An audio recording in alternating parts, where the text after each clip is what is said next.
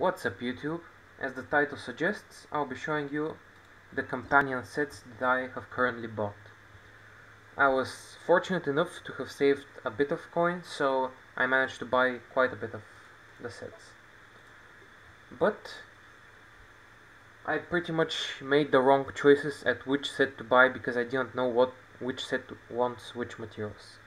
And what I mean by that you will see in a second. So let me show you the ones that I have bought. The idyllic town, these are all the items.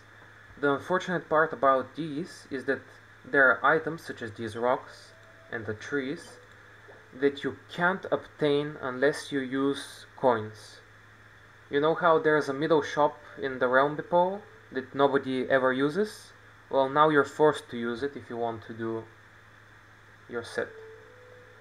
Next one is the Bird and Blossom Park. It also has this and this as such elements. This is a new element, but I bought it and crafted it, so yeah. But yeah, these you have to spend 320 coins just for this, and another 40 for this. So I wouldn't recommend this as one of your earlier sets. Gathering of the Gourmets. Most of these are craftable, but still there's these two that are only buyable. Glittering Street. Again, a lot of craftable. Actually, I think this is all craftable, so this is one of the better sets because it has 5 characters and it's all craftable. Of Hunting and Dancing. There's a lot of craftable and in the end a ton of buyable. So I don't really recommend this set early on.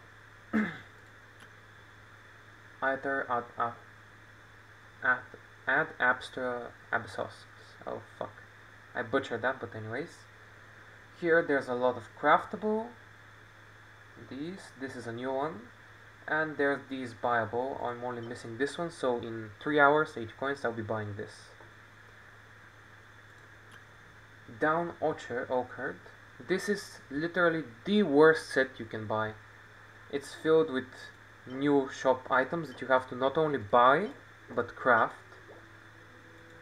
And then there's this, which I think is only buyable. Or it could be craftable, I'm not sure. But yeah, these are the sets that I already have. And what I meant at the start, that I made a mistake.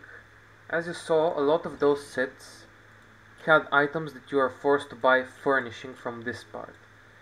Well, I checked in Google what these sets have, and literally I have all of these sets complete. So instead of that other set which I bought and I have to wait 3 hours now to complete it, I could have just bought one of these 5 and I would have already gotten the bonuses. So I pretty much screwed up. So I highly recommend, I believe, all of these to be your first purchases because they are the easiest to complete with just the stuff that you have bought as blueprints. That is, if you have bought all the regular blueprints. If you're still building it and you're a lower AR trust rank than 10, then I guess you should just check out all of the possible options. But yeah, I hope this was helpful. If you have any questions, feel free to ask. If you ever have any questions about the